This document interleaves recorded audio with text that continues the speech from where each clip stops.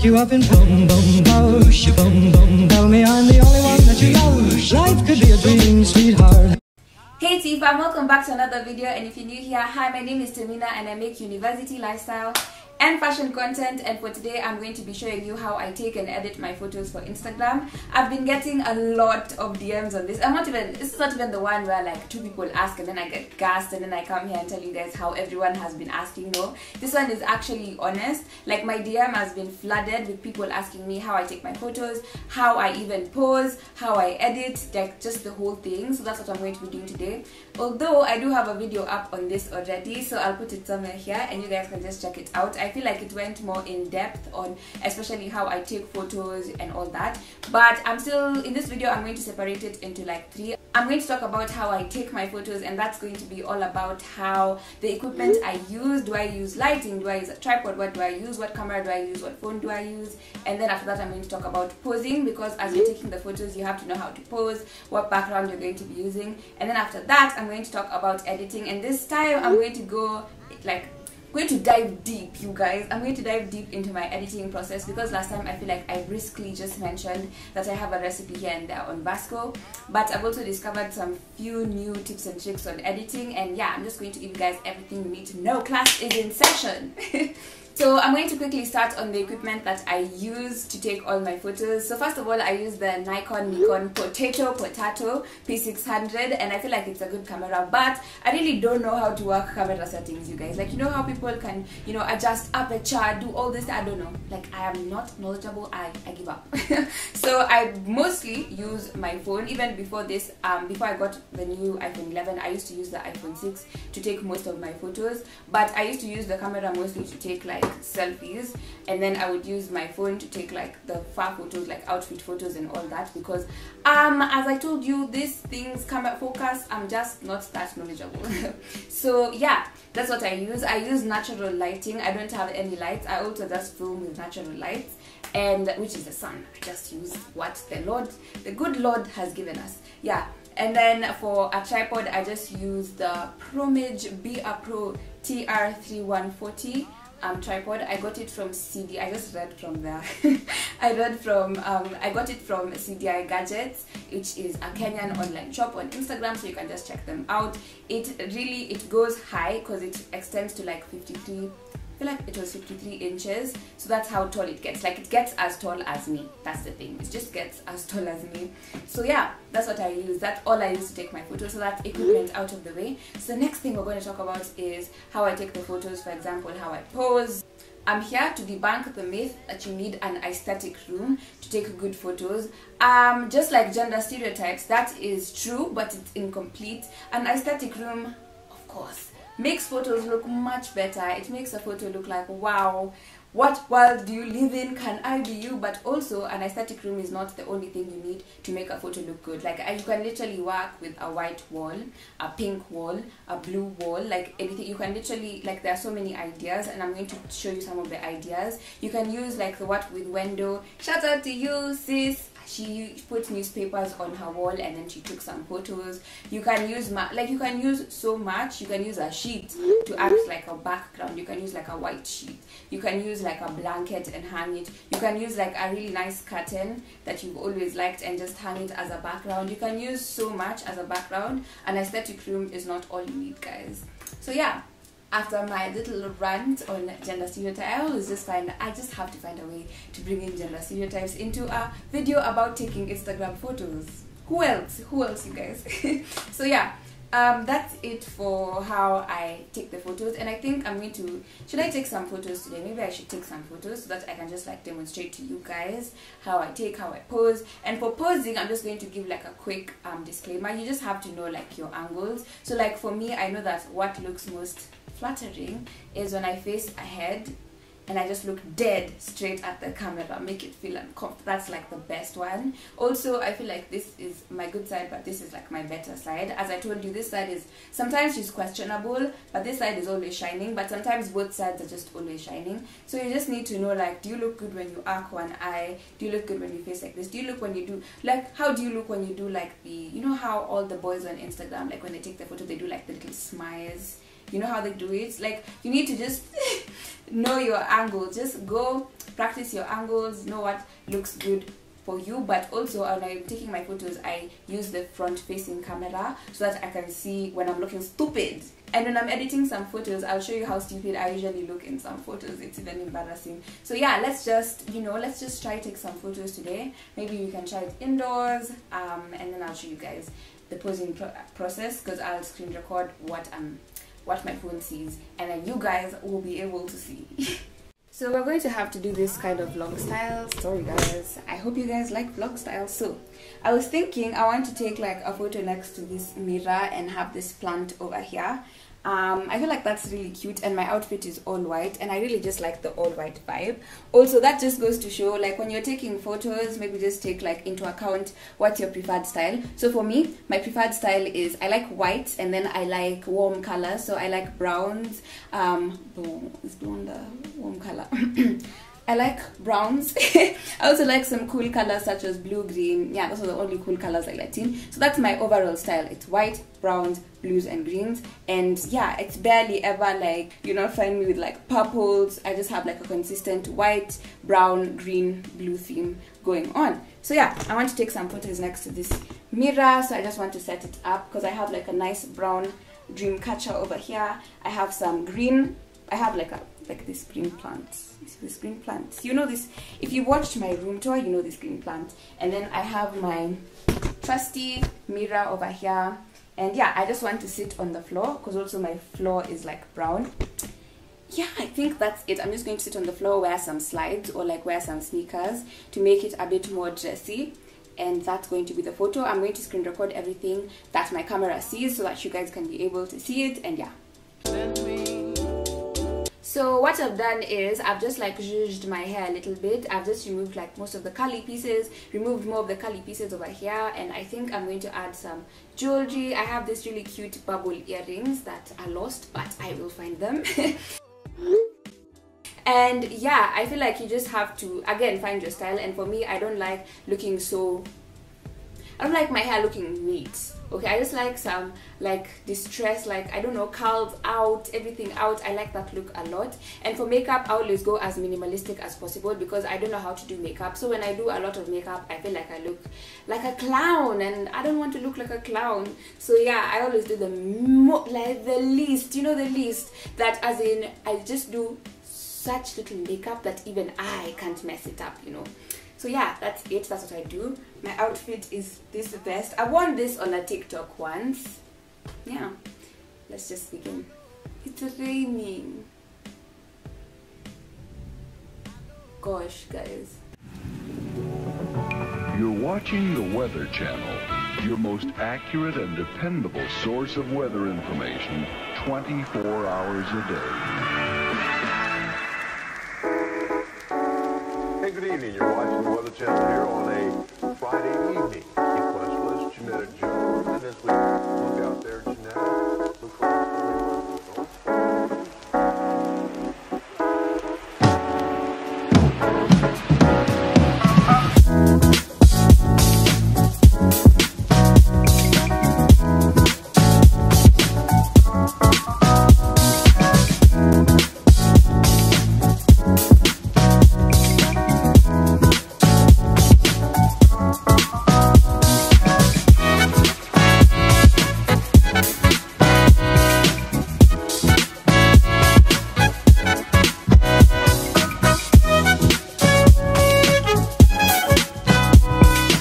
guys, I'm back. Yesterday the lighting got really bad, so I had to continue filming like today, so the next day.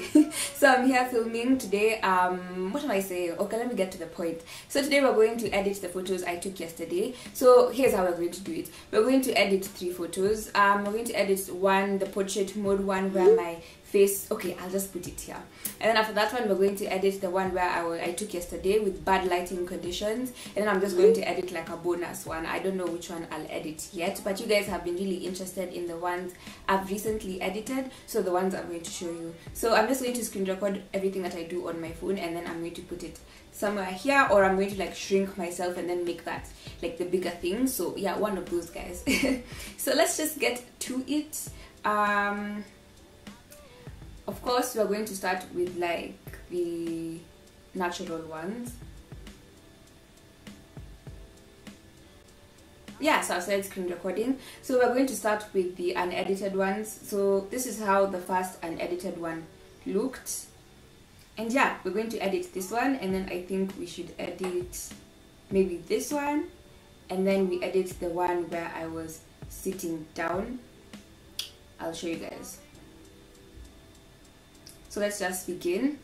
Okay, so I've arranged everything in my favorites folder. So one thing I'll tell you is after your shoot, you're going to have like a lot of photos. Probably like, I usually have around maybe, it depends on how much energy I have that day. So I usually have around maybe 20, maybe 15, 30 photos. So you need to go through all your photos and choose your favorite ones, and then you can just like favorite them on your phone, and then everything will be on your favorite like tab, on your favorite album. So after that, it will make it so much easier. So everything will just be on your favorite album, and I think I'll begin by showing you how I edited this particular photo. So let's go to the original photo. Yes, so this is the original photo, and the first app that I always go into is Vasco. Yeah, it's loading.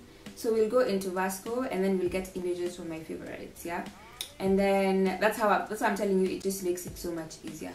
So once I've gone to import, now there's the photo. Then we're going to go to, if you've seen me clicking, I've just clicked my recipes. So I have a recipe, and what a recipe is, it's like a preset. It's a fancy name for a preset.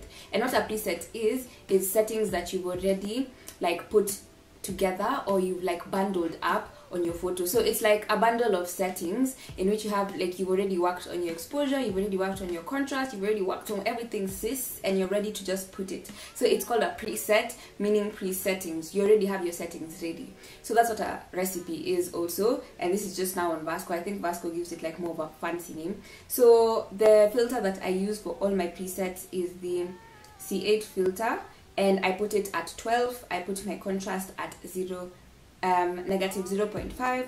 I put my white balance, I put my white balance at positive 1.2, and then white tint at negative 0.7, saturation at negative 0.9, skin tone at +6. So that's just like my basic recipe, but it doesn't apply well for all my photos. It depends on the lighting, depends on a lot of things. So I always still go back to just work on it inside Vasco.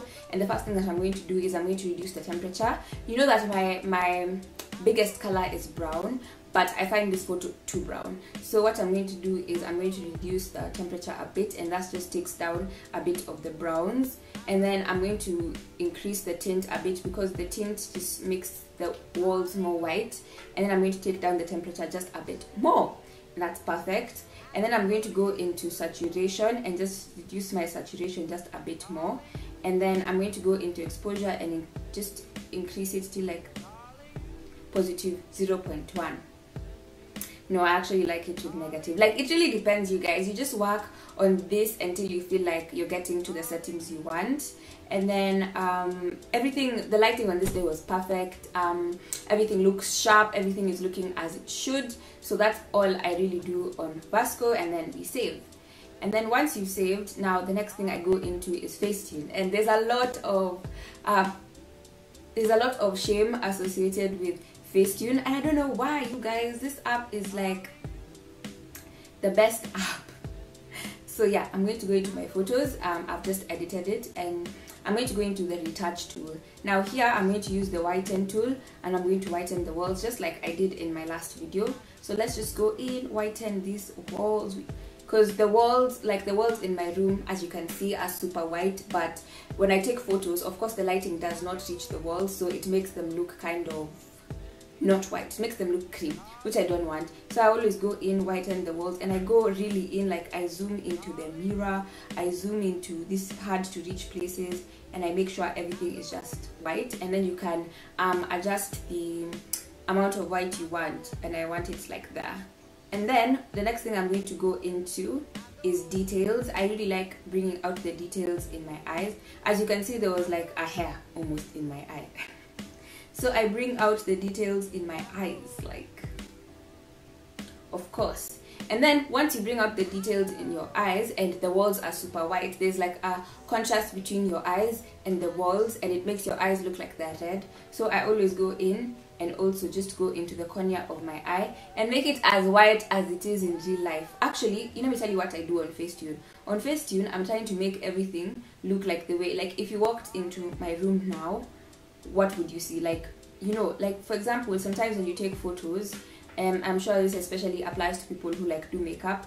Sometimes the lighting like dims your makeup. It makes your makeup not look as pigmented as it is in real life. So you just go over here and make it look like the way it looks in real life. So I've just made my eyes whiter. Yeah, that's it. That's all I'm going to do here. Do I need anything else? No. Then, okay, so the next thing I'm going to do is I'm going to go into paint. I know you're looking at me like, wait, what? Yeah, so what's happening here is the light made my top kind of see-through. I don't want that. I don't want that. So I'm just going to make my top as black as it was, like this. I'm going to make my top as black as this. So I'm just going to go into paint, and then I'm going to take the picker, but I'm just going to pick the black that was actually on my top, and then I'm going to go into paint. And then now with this, I'm going to just go over my top. You see? It just makes it as black as it was in real life.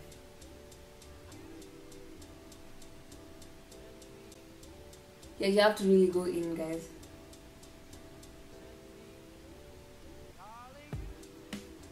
You can also erase, so don't worry. Wait, what? No. No, no. Yeah, you can also erase if you feel like you get some paint in places that you don't want it. Yeah.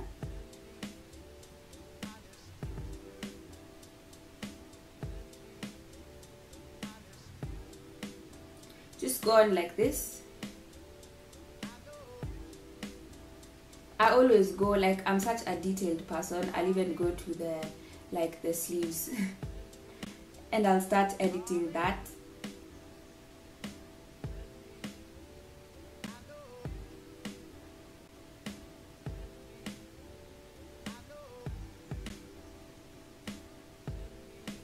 Okay, and now your top is looking as black as it was in real life. You can reduce the amount of black that it's looking, and there's a part here that had received too much light, so I'm just going to go into the actual black one.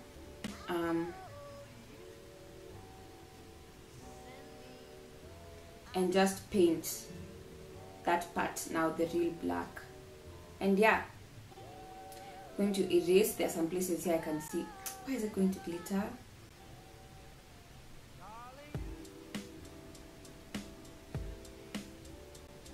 So that's it.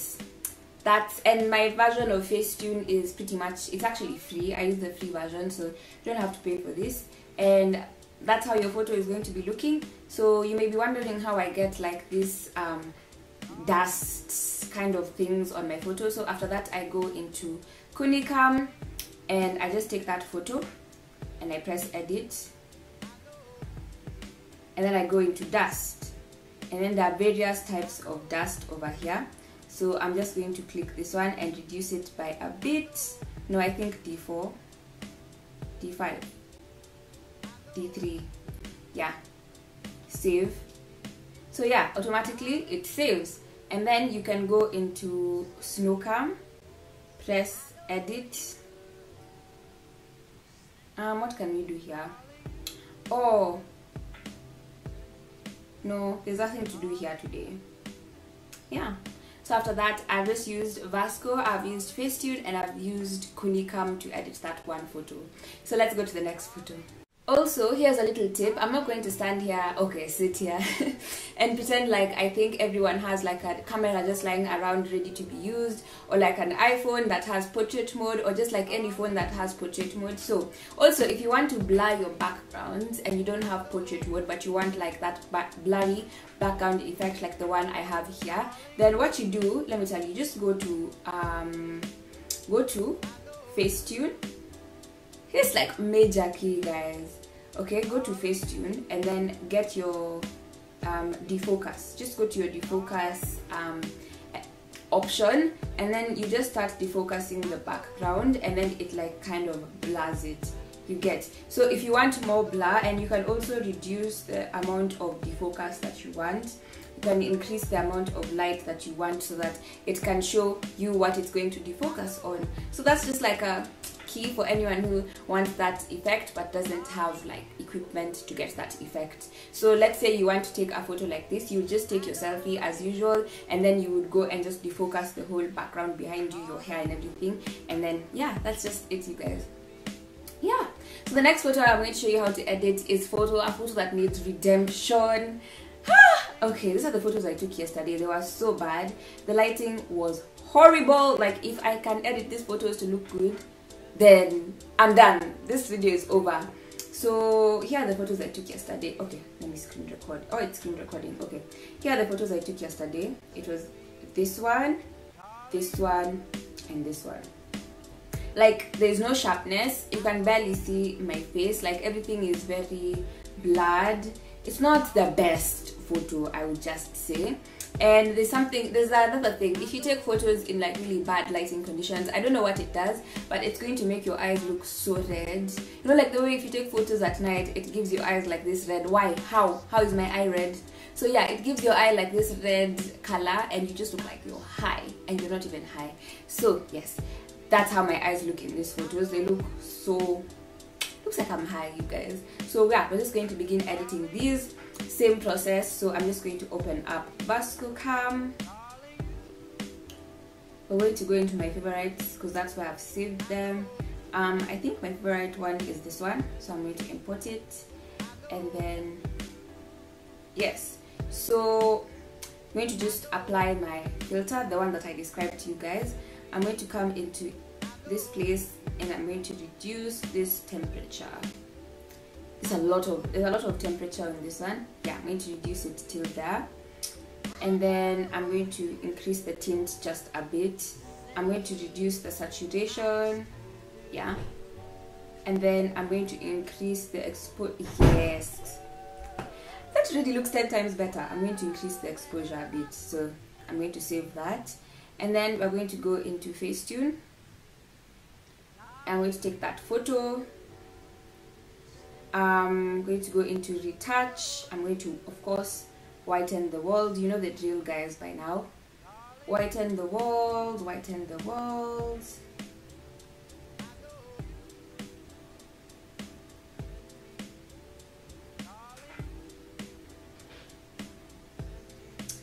Then for this particular photo, we're going to have to use the smoothing tool, because here's a major key again. The smoothing tool is not like just for skin, but also if you've taken your photos in really low lighting conditions, you'll find that there's a lot of grain in your photos, like those things that look like little specks of things in your photos. Like, I don't know what it is, but there's a lot of grain because it's struggling to take photos in good light, so it's going to come out a lot grainier than if you take photos in like really nice lighting like I have right now.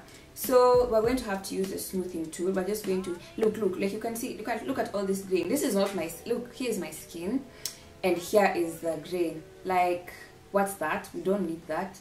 So of course we're going to just go smooth that out, that grain. We're literally trying to smooth the grain out so that the photo doesn't look so grainy.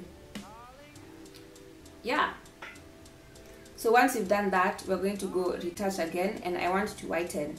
Look at my eyes. Jesus is Lord. Tell me I don't look high. Oh my god. Okay, so yeah, we're going to go in and just whiten these eyes.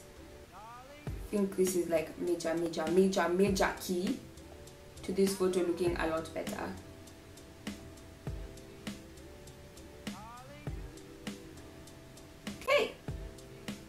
That's pretty much it, guys. So yeah, my eyes are now dazzling white. Ha ha ha ha ha. Take that. Bad lighting conditions. Of course, I'm going to go in, detail my eyes a bit, the black part, so they just pop more. And now you see my eyes are actually part of the photo, so it looks much better. So yeah, once we're done with that, I'm going to go into snow. Now here we're going to go into the snow app because I need to still get rid of that grain. There's a lot of grain in this photo. So we're going to go into beauty, we're going to go into skin, then we're just going to increase it by 57. See how it smoothened that out? Like there's literally no grain on these photos. Yeah, and that's pretty much it. And then we're going to go into Kunicam to add like that dust that I was telling you guys. So edit, and then we're going to just go click dust and then choose the dust option that you like. I think I'll go with D4. D5 is good also. Yeah, and that's it. Let me show you the two photos. So this is, oh no, so we've come from, actually let me show you from my favorite tab. I'll show you how we've come from this photo, and now we have this photo, and that's just it, guys. That's how easy it is to edit these photos. It takes around 10 minutes or so, and you can mess around with other things on these apps that I've shown you. Mostly on those apps that I've shown you, like on Kuni, I only use it for dust, like that's it. For Facetune, I use it for whitening, smoothing, just as you've seen. And for snow has a lot of things. I've not even explored it yet. I just got it because it helps you really mess with the lighting. It helps you do a lot of that. So yeah, that's pretty much it for this video. Thank you so much for watching, you guys. I hope it wasn't too boring, and I hope you guys have learned a thing or two, because literally you guys have requested for this video. So this is all for you. This is all my love pouring out for you guys, you know. So yeah, I'll see you guys in the next video. If you've reached this point, comment Vasco, or you can just comment any app, the favorite app. You can comment Kuni app. Yeah, so yeah, that's it for this video. Thank you guys for watching. I'll see you guys in the next one. So much love for you guys. Thank you for all your support, and yeah, bye Tfam.